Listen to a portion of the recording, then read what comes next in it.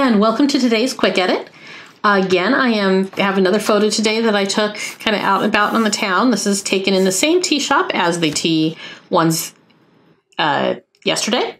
This is a macro image of some macrame, again taken on the A6000 that I carry with me with my Sony 30mm 3.5 macro lens.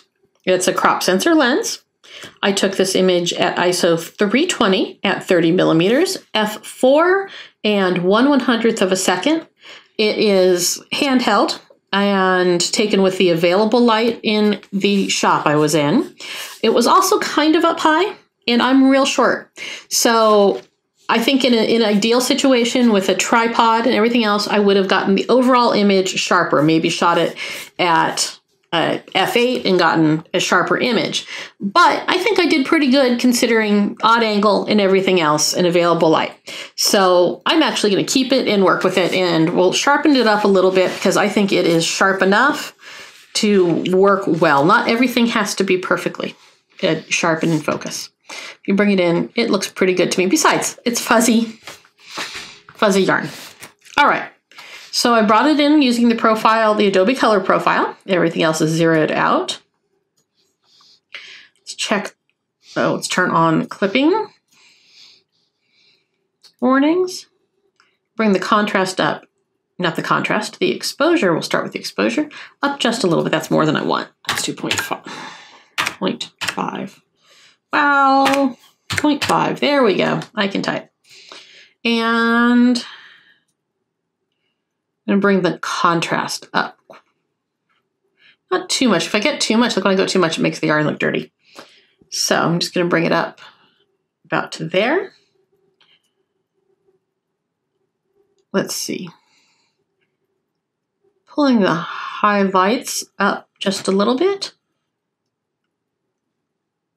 So I'm actually, you don't lose details in the shadows, but I would like to lose some of the detail in the shadow behind the macrame. So I'm going to turn my shadows down. My whites up just a little bit to make the yarn look cleaner. I'm bring my blacks down for more contrast and, again, more separation between the macrame and the wall behind it. So a little bit of clarity because, and not too much, of course. You never want to do too much. I think that might be a little much, adding too much noise in there. Let's see what happens. How much of that is the fault? My other adjustments, let's see.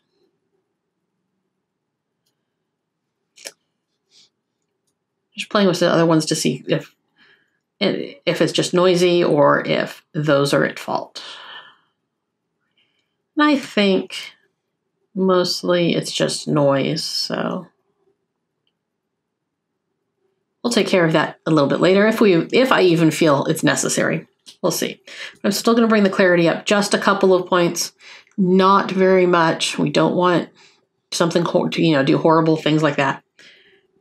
Just enough to bring a little bit more distinction between the individual strands of the yarn.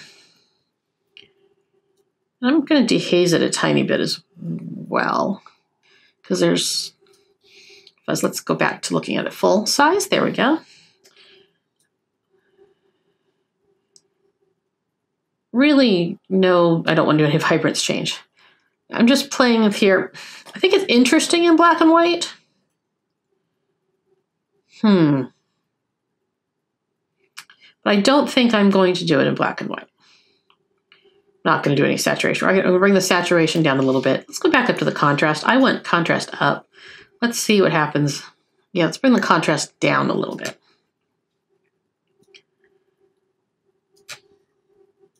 So it's monochrome feeling, but not a black and white photo. So let's work here. The tones, let's see. Yeah, that is giving me a little bit of detail in there that I like. In the shadows, highlights.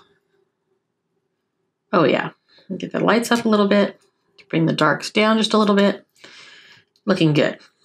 All right, and the hue, saturation, luminance. There was a lot of yellow in here. Let's see. happens when we adjust that. So bring the luminance of the yellow. No, I'm gonna leave it flat. All right. Let's bring the saturation of the yellow down, since there was a lot of that in there. There we go. Leave the split toning alone.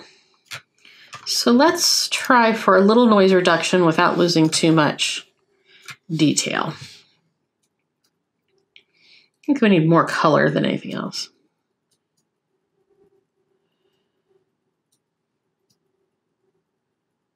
All right, so I'm sliding it all the way to the right and then bringing it down till it's acceptable.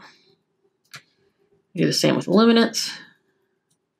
Really, there's not a whole lot of change happening here. Well, there was change. My computer was just taking time to catch up. All right, I'm happy with that. Again, I have a built-in lens profile applied. If you don't, you're going to want to enable all of those. I don't need to actually turn on the corrections because it applies them automatically, but I'm doing it because it still removes a little bit more chromatic aberration than it does without it on. I think especially in this where we have the yellow tones, removing any of the purple, it makes a smoother image. And let's look at some vignetting. I don't know. Let's see.